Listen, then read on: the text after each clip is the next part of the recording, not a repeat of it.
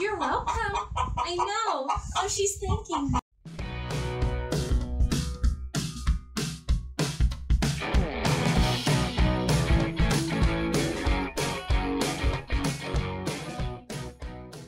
I want to show you today what the deep litter method really looks like. You know, the pictures on Pinterest were so beautiful, but they have like, 4 chickens in there and it's just gorgeous. That's not what it really looks like. After a long winter, you're digging out the barn. We have 50 birds in here or so, and I cleaned it out once when it got really nice during the wintertime. It's like December or so. So this is 2 or 3 months worth of what the deep litter method really looks like. There are some pros and cons to the deep litter method.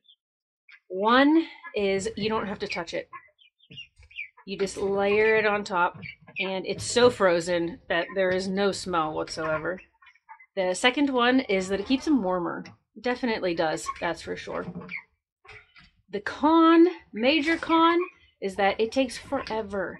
If you added the time up, if I had scraped it off every single week, if I could, if it wasn't frozen, then I probably would spend more time doing that.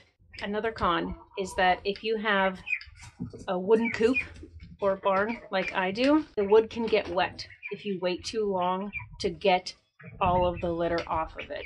And then you have to make sure it dries, or else the wood's going to start rotting. You're going to get parasites and bugs in the wood, and you don't want any of that near your chickens because either they'll eat them or they'll get intestinal parasites from them. You don't want the wood in your barn too wet.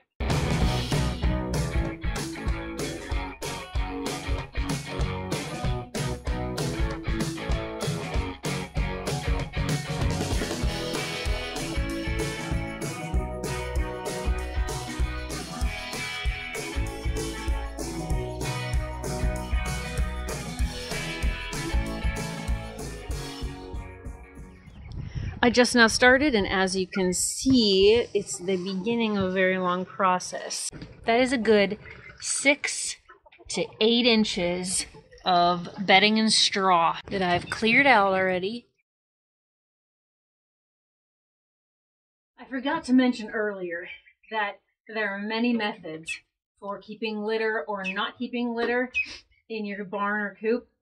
And the deep litter method is for places that usually have a lot of birds, but most importantly, do not do the thawing, then freezing, then thawing, then freezing cycle, because the litter will mold. It'll rot if it keeps on warming up and then freezing and then warming up. It'll be a cesspool for bacteria and moisture. The only reason that we do it is because we have months of solid freezing temperatures where it just freezes completely over. Every single layer stays frozen, and then whenever it all thaws, I dig it out. I tried an experiment. I put a tarp down here to see if it would protect the wood more than a fairly large layer of bedding and straw. I tried sand also.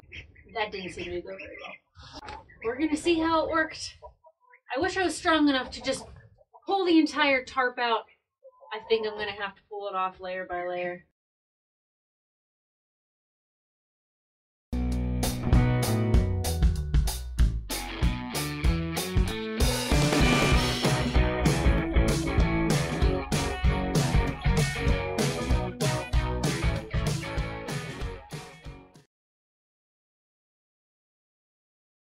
Done! 2.5 hours, deep litter method, complete. She likes it too. You're welcome. I know. Oh, she's thanking me. You're welcome. Late Brahma. You're welcome too. She likes me because I saved her life. One more bonus of doing the deep litter method is that you get to discover buried treasure. Literally, they're duck eggs. This one, no, that looked like a speckled Sussex, or the frizzle. This one looks like it's a little bit older. It looks like it froze and then thawed. So we're definitely going to be water bathing these to make sure they're okay. This one, maybe not. These ones, we're gonna water bathe and clean up.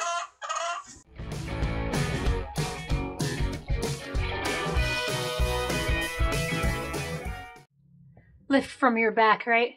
That's what they always say. Keep your legs completely straight and lift from your back. Oh, she doesn't like me being so close to her nest.